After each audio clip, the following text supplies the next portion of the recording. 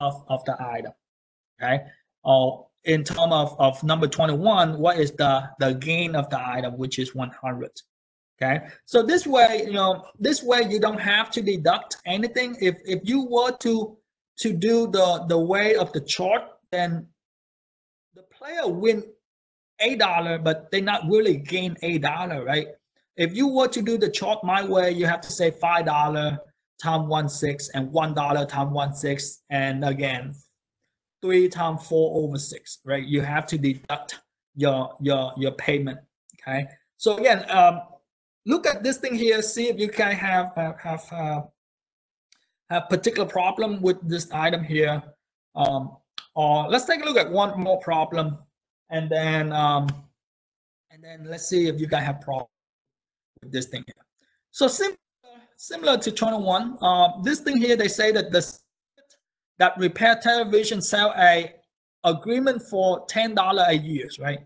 Just like, just think in terms of Netflix, right? Netflix, $10 a month, right? In terms of this, $10 a year, right?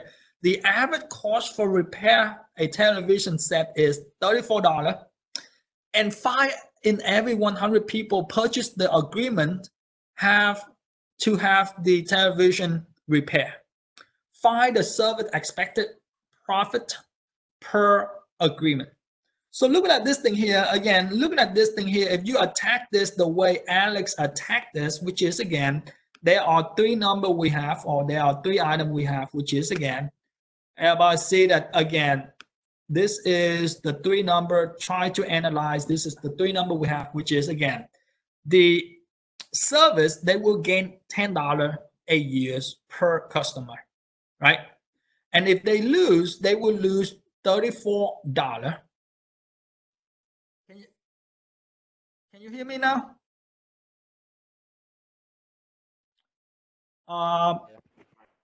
Is it getting better? Maybe I turn on that ANANOVA and notation is cost the sound. But again, everybody see that this is what we have, is we have the $10, the $34, and this is the probability, which is if you do this thing here, which is again, looking at this thing here, the service provider, if they lose, they will lose $34, right?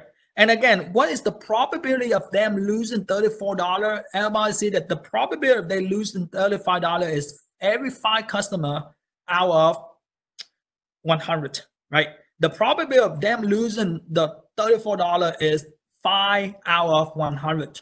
Why 5 out of 100? Because again, every 100 customer, there are 5 of them require repair. And every time they do repair, they have to pay $34 for the service, right?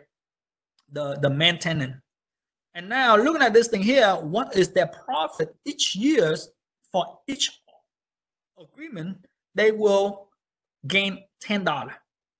And once you have this thing here, which is if you multiply this thing in, which is 34 times 5 to give you 170, and 170 divided by 100 will give you this item here, right? Which is again, this is what we have, which is if you take this and you divide, which is 170 divided by 100 to give you a negative 1.7, and negative 1.7 plus 10, this thing will give you positive 8.3, which is in this case, which is in this case, everybody see that the service, the provider, they will gain $8.30 on each of the agreement. Okay, so again, this is the way that Alex does, in the sense that you don't have to subtract anything. You just take whatever the probability they give you, multiply to the corresponding number. So the problem here is you have to know which number corresponding to the probability that they give you. And once you have that, you just either add or subtract. In terms of this thing here, the reason why I add is because that is the gain.